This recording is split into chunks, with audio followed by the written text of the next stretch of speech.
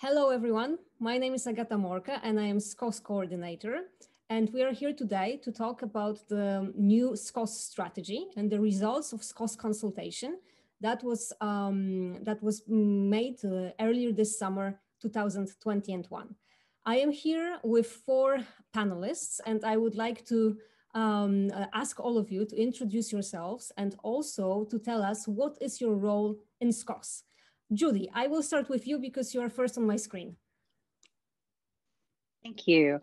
Hi, I'm Judy Ruttenberg. I'm the Senior Director of Scholarship and Policy at the Association of Research Libraries, and I represent ARL on the SCOSS Board. Thank you. Susan, over to you. I'm Susan Haigh. I'm Executive Director of the Canadian Association of Research Libraries. I represent Carl, but also CRKN, our partner in the SCOSS endeavor for Canada, on the board of SCOSS. Wonderful, thank you. Alwaleed. Hi, my name is Alwaleed Alkhaja. I'm a Senior Intellectual Property Librarian at Qatar National Library, and I represent Qatar National Library on the SCOSS Board. Thank you very much. And now we have John. Hi, Agatha. I'm John Treadway. I'm an independent consultant and researcher, and I have been supporting SCOSS in the consultation and development of the strategy since earlier in 2021. Thank you very much. Alwaleed, over to you. All right, so I'll be asking our speakers today some questions about the strategy and SCOSS in general. So the first question is to Susan. So SCOSS has been active since 2017. Can you tell us more about SCOSS and what has SCOSS done over the past couple of years? So SCOSS was formed as a community response to a sense that the open infrastructure, small organizations, not-for-profits often, that may have, for example, started with project funding, were having having sustainability challenges to transition their support and to remain viable. And so the community, led by Spark Europe, sort of came together to form this organization that basically is almost like a crowdsourcing of support towards these not-for-profit organizations. The model is very simple. But it's pragmatic. It's effective. Basically, the not-for-profit organizations apply to SCOSS. They're vetted. And then they're vetted by an advisory group of experts. A few of them are then endorsed for recommendation to the community for potential funding. They're put out there. They have, in that process, they have provided a lot of information in terms of their financial need and their governance structures and all sorts of information. So as I said, they're recommended, and then libraries that are looking to invest in open infrastructure as a beginning to transition away from just investing in licensed content, have somewhere that is sort of preset for them to consider. And then they can either individually invest or consortially, and if they do so consortially, they end up with a kind of discount in their relationship with the individual infrastructure. So far, SCOSS has had 3 rounds and has funded or is in the process of funding 8 different infrastructures that are global in reach and varied in their activities. And so far, there has been, in dollars, about $3.88 million put forward from the global library community to support these infrastructures. So in the first round, the pilot cycle, it was Sherpa Romeo and DOAJ. And one of the wonderful things is the DOAJ, we achieved 100% of the target need for that. So it's a success story. It's our best success story to date, although they're also 100% in the second round. So the second funding cycle, DOAB and OAPEN, as well as Open Citations and PKP, all of the DOAB and OAPEN achieved 100% as well of their funding goals, and the others are still building. They're still out there for support. And then we have just very recently announced the third funding cycle, where we were really delighted that to announce that we have recommended Archive, Ruttenberg, Amalika, and DSpace for this round. And so this round is just beginning. We're very keen to start gathering funds from across the globe. So it seems there's a lot of effort taken by SCOSS in vetting and selecting those infrastructure. Judy, I was wondering if you can tell me more about the selection process and how kind of more details about this.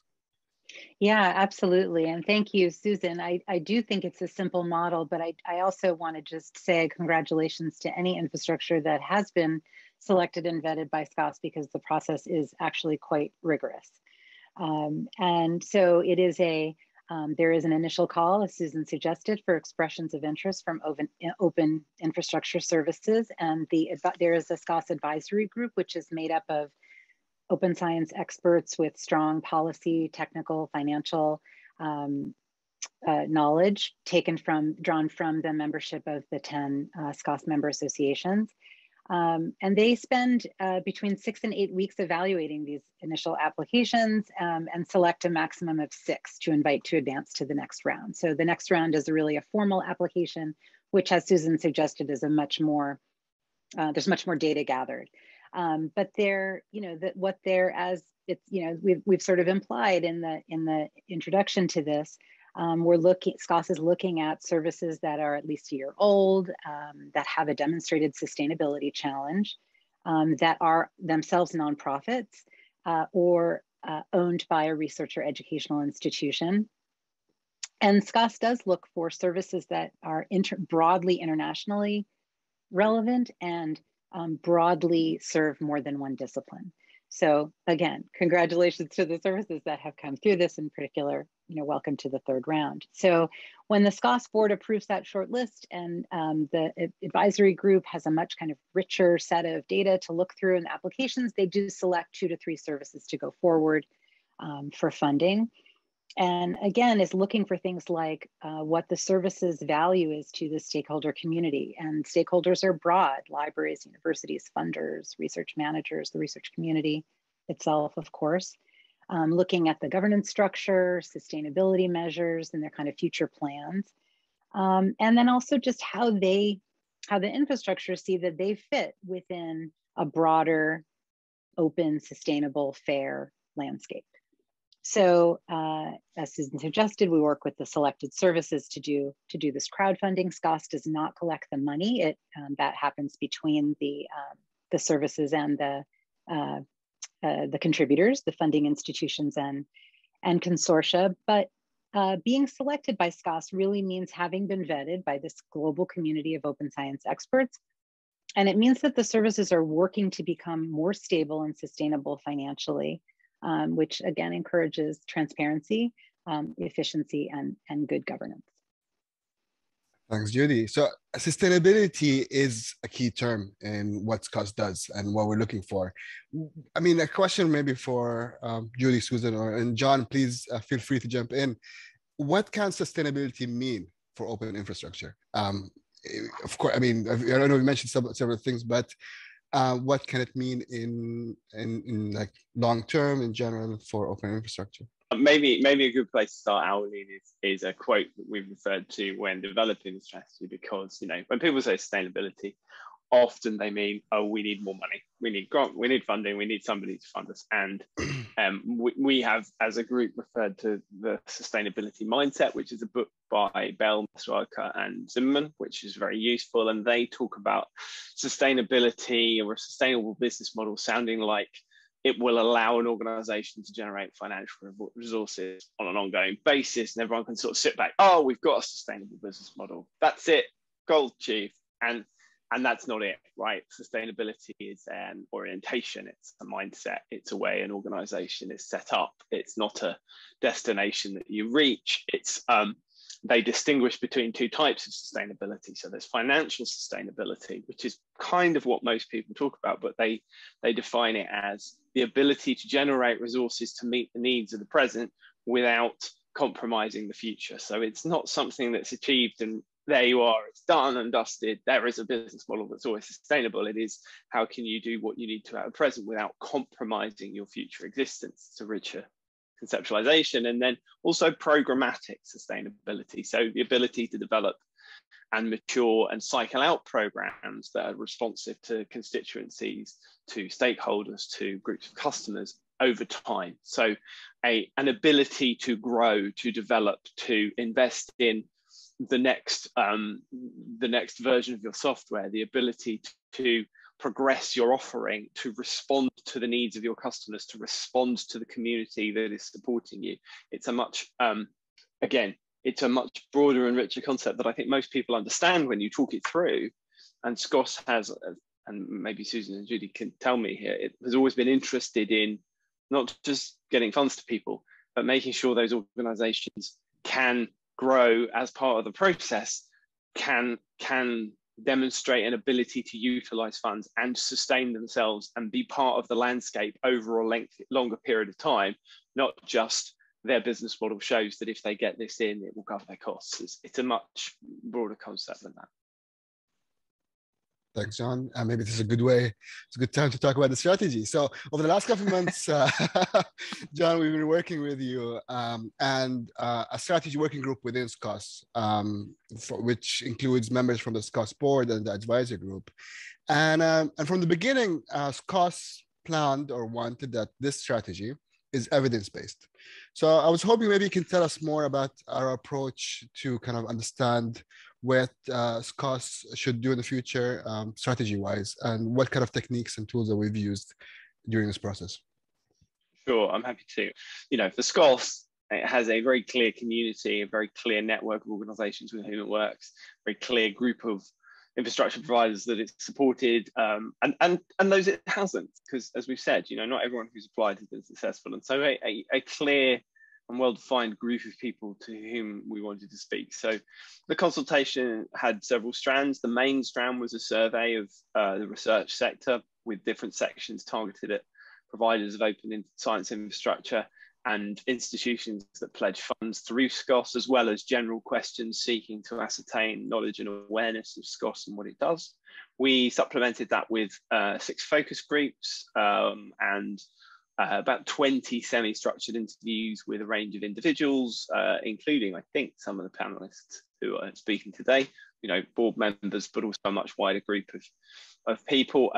If you look at the survey, it breaks down with Canada providing the highest number of respondents, France the next highest, and then a large number of European nations providing a number of respondents each. You know, Europe is a long tail by definition, and that's reflected.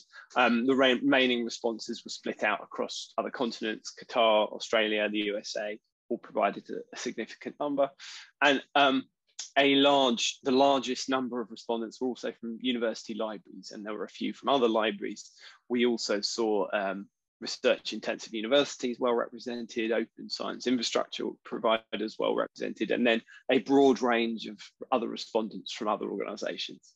Of the respondents, a large minority, about 40%, have authority over budgets from which they can support open infrastructure, and we had about 45 organisations that had previously pledged funding to one of SCOSS, one or more of SCOSS's selected initiatives. So a very broad range. And then we supplemented that, as I say, with focus groups and one-to-one interviews with people where they had expressed a particular opinion or where we wanted to dig more deeply. But I'm going to talk here in detail about some of the survey findings and augment that with some of the things we heard from other people. So we started with familiarity with open science infrastructure, and no surprise that of people responding to a SCOSS survey, you know, nearly 90% said they had some familiarity, you know, so somewhat, very, or extremely familiar. 10% of them were extremely familiar, and respondents based in Europe or North America were those most likely to be in the extremely or very familiar categories. Those that were responding from institutions that pledge funds were actually less likely to be extremely or very familiar with respondents from other organisations, which says something about how SCOSS has been able to reach those who perhaps previously hadn't contributed funding. Familiarity with SCOSS then, about 65%, so 89%, 90% familiar with open science infrastructure. About 65% were somewhat, very, or extremely familiar with SCOSS itself. The only respondents who said they were extremely familiar with SCOSS came from Europe or North America, and specifically Canada, France, the UK, and the Netherlands were those saying they were extremely familiar. And those countries and geographies were those, they also contributed a lot of respondents who were very familiar with SCOSS. We then asked about familiarity with how SCOSS operates itself. And here around 50% of respondents were somewhat, very, or extremely familiar with how SCOSS operates. The respondents from university libraries were most likely to say they were not so familiar than any other response. And responses from pledging institutions were more likely, significantly more likely to express some familiarity with how SCOSS operates than other respondents.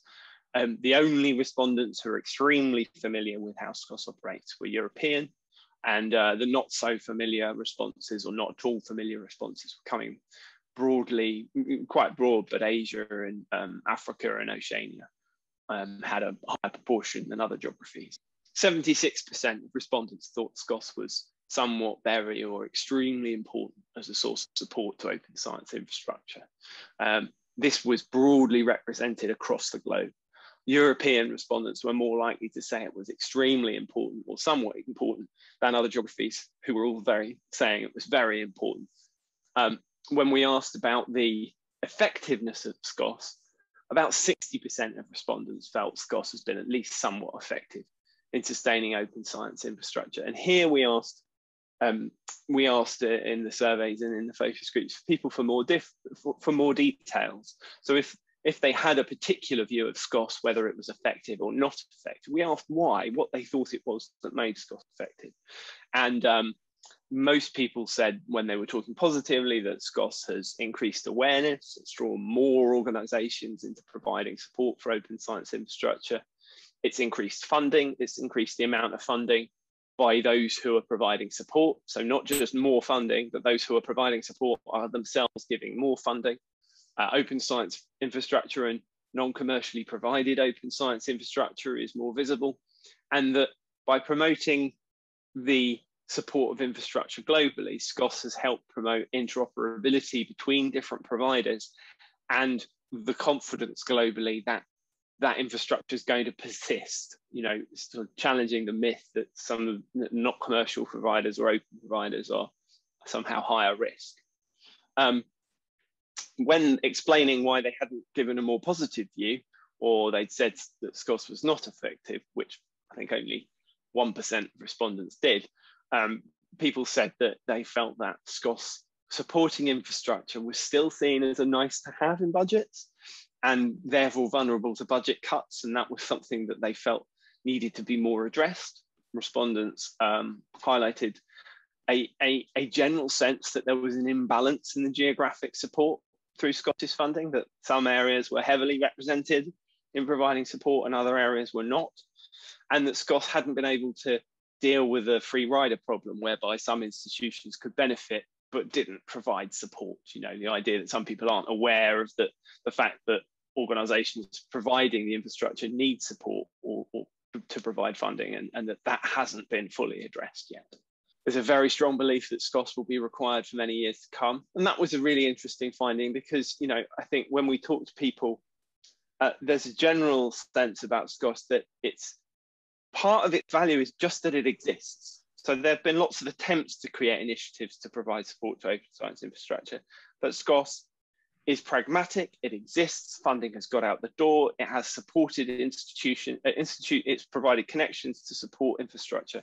And so it was a general question as to whether that need would still exist in years to come. And there's a very strong support that mainly that it would be needed for many years to come. Some people saying for the next few years, but nobody responded to this question by saying that there would not be a need for SCOSS for many years to come. We have a lot of data and insight from the surveys and the one-to-one interviews. How do these results translate into our SCOSS strategy? And perhaps maybe Susan, you would like to pick it up? Well, I think what we've been buoyed by the results and have looked carefully at what it means for SCOSS. And I think as a way of summarizing, really, that I think our strategy is to keep going, to continue to evolve as needed, to continue with outreach and communication, to try to even up the landscape of the investment landscape a little bit more over time, to think about how we fit with others, the complementarity that we see between SCOSS, for example, and IOI, and the different ways that both can operate in this landscape and advance open infrastructure. We will continue to add worthy infrastructure to those that are endorsed, and continue to try to raise funds and hone, I think, the criteria and the governance, the application process, and all of the processes involved. It's a strong and dedicated undertaking at this point, and so it's well set for the next few years. So one of the SCOSS goals is to be global in reach, and to have global support from for the selected infrastructure. And I was wondering, how does the support look right now geographically? And are there any markets or kind of countries or locations that could do more? Judy, I was wondering, maybe you can answer this question. Sure. So, first, I think, we've got good data on this from the consultation and from SCOSS itself, which is great. I think there's a huge amount of enthusiasm right now for open infrastructure, which is, accounts for the survey results around what's extremely important.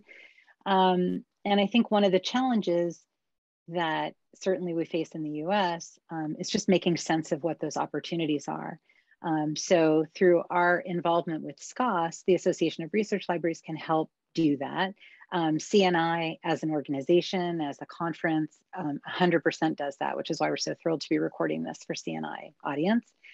And we do such things in our convenings, in our communities, our publications, et cetera. What we don't do, which is different from many of the member organizations and of SCOSS, is license on behalf of the country. So the way the US is organized is through, in these decision making, is through regional or peer or local consortia of libraries. And there are many of them. Many of our members within ARL are members of more than one consortium. So it is complicated, but we are seeing some, uptake among those groups. The Big Ten Academic Alliance, for example, was, contributed as a group to DOAJ, to DOAB, to OAPN.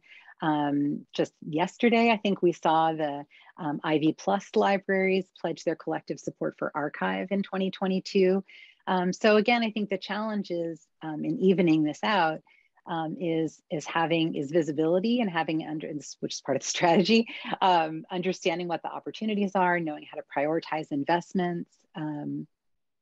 So I think, again, SCOSS needs more visibility in the US. Very happy.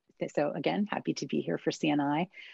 Those decision makers in the US and consortia and individual libraries need data, which I'm really pleased that SCOSS provides and collects, and the SCOSS infrastructures can provide on a geographic area in terms of usage. So, in the round 3 funding, 2 out of 3 of the resources are very familiar in the US, archive and DSpace, but Ruttenberg has quite high usage by the research community. So we hope that through that enhanced visibility, we see some enhanced contribution. Thanks, Judy. And I was wondering, Susan. Can I just add? Yeah, I'm just very happy to add. I think the consortial model is an interesting one in this context, actually, and quite fruitful, because what has happened in Canada, we're not a consortial licensing organization either, Carol, but there are consortia, of course, and because what has happened is that we have it's almost like a pick list of different infrastructure that are then possible for individual member institutions to opt into. We have it on a more refined tier basis than the suggested funds, the suggested levels from SCOSS itself and from the infrastructure. So we have an opt-in model that ends up being attractive to members, and they can choose which infrastructure they invest in and at what levels. There are tiers, so it's kind of rational, and that is how we've broadened the reach. We had individual members initially that were individually engaging with SCOSS, and when we went to sort of rolled it out in a consortial basis, it became much more more lucrative, really, for the fundraising, because it was getting a smaller investment, but from many more institutions. And that is the beauty of a consortial approach, where there is a 10 to 25% discount as well that is offered then by the infrastructure towards consortia. So really important. I think that consortia think about the SCOSS options and the SCOSS recommended infrastructure. And I think what it means is that there's other countries as well that can be stepping up that still are considering how to orchestrate this. Some of them, France, for example, pools their funds. They basically have the individual institutions put money towards a fund, and then the fund allocates towards infrastructure globally. So there's different models that can play out, and SCOSS is a flexible approach. It is a flexible model. I think that's what's great about SCOSS as well, is that, I mean, there's no one fit all solution, and it depends on one country to another. So what can work for Canada might not work for, let's say, in Qatar or other countries. Okay. But there's always a solution, and I guess the pragmatism of the SCOSS approach is what we're hoping kind of works all on the long term. I think Alwaleed, that goes back to one of your earlier questions about sustainability, which is SCOSS is not just, SCOSS is helping people to help themselves by creating those connections, by helping bring other people to the table, and by enabling organizations to grow and be able to sustain something into the future. It's not just about writing a check and getting out the door, because that actually doesn't address some of the challenges that these organizations face. And as you say, different things work in different places. Helping connect people at scale, so they're not knocking on 1,000 doors, is as valuable as anything else that SCOSS does, and finding different ways to do it in different locations is extremely helpful. So maybe perhaps a question for the whole group. Now we're towards the end of 2021. What can we expect from SCOSS in the next year, or the next years? I mean, I'm happy to go first. If I think somebody's already said it, but it's more of the same. It's doing something that's worked, doing something that's successful for a larger group of organizations, some of who've been identified, and going again, learning from the experience, because now there's a group of supported infrastructures coming to the end of their cycle, and their experience will be useful, and SCOSS will learn and change its application process and change some of its models to adapt to that. And I think in particular, thinking about the right mechanisms for supporting earlier stage or small organizations for whom the SCOSS model is very challenging, given the requirement it places to build connections and do that raising of funds, and finding ways to help those organizations, possibly in a slightly different way. I think those are the things that, from conversation with people like Susan and Judy and yourself, those are the things that I'm interested in and excited to see over the next. Yeah, absolutely. I mean, I think continuing to raise the visibility of the resources and the mechanism, and build the efficiencies of the fundraising model, so that the sort of fewer links and easier opportunity for libraries that are members of different kinds of groups to make those contributions, and to continue to provide decision makers with really rich data about usage and about the transformation of these resources themselves as they kind of engage with SCOSS. I don't think I have anything to add, aside from the fact that I think we're looking to grow the stable, and we're looking to grow the reach. The stable of infrastructure, there's many parts to fit together. I think the type of organization that we're looking to support is evolving a little bit and becoming more clear what kind of organization it needs to be. And I think we need to address the kind of, once it's transitioned, you know, then what? Because in point of fact, I think that there is a sustained relationship between our individual institutions and some of these infrastructure that is appropriate and is what is ultimately sought. And I know from conversations with Agatha, there's a lot of outreach activities going on. So maybe Agatha can tell us more about how can people find out more about SCOSS and the latest news and what's going on. Yes, Alwaleed, absolutely. So you all mentioned that we just barely launched the third pledging round with free infrastructures. So we have Archive, we have DSpace, and we have Ruttenberg America. And what we learned from past years is also that potential pledgers or the community would like to hear about these infrastructures from the infrastructures themselves. So we asked them to work with us, together with us, and we will organize a series of webinars that will be focused on the third pledging round, where we will have representatives from each infrastructure telling the community what kind of sustainability issues, challenges they encounter, how they would like to spend the money that hopefully we will raise for them. And they will tell you a little bit more about how they operate on a day-to-day basis. What I think is quite crucial is what Judy mentioned about usage. I know that that pledging institutions are always very interested in the actual usage of the services that they pledge for. So this is also something that we asked our free new infrastructures to provide to our future pledgers. So this is also something that they will be talking about in these upcoming webinars. For now, we have 3 of them confirmed. I will definitely give you some more specific dates, probably in January. We will start in January and we will go for 3 or 4 months. So stay tuned. This will be definitely advertised everywhere on the SCOSS related website, Twitter account, and so on. Thanks, Agatha. And thank you for everyone. Thank you, Judy. Thank you, Susan. And thank you, John, for this very lively and lovely conversation. And I'd like to thank our viewers for tuning in. Thank you so much. Thank you. Thank you very much, everyone.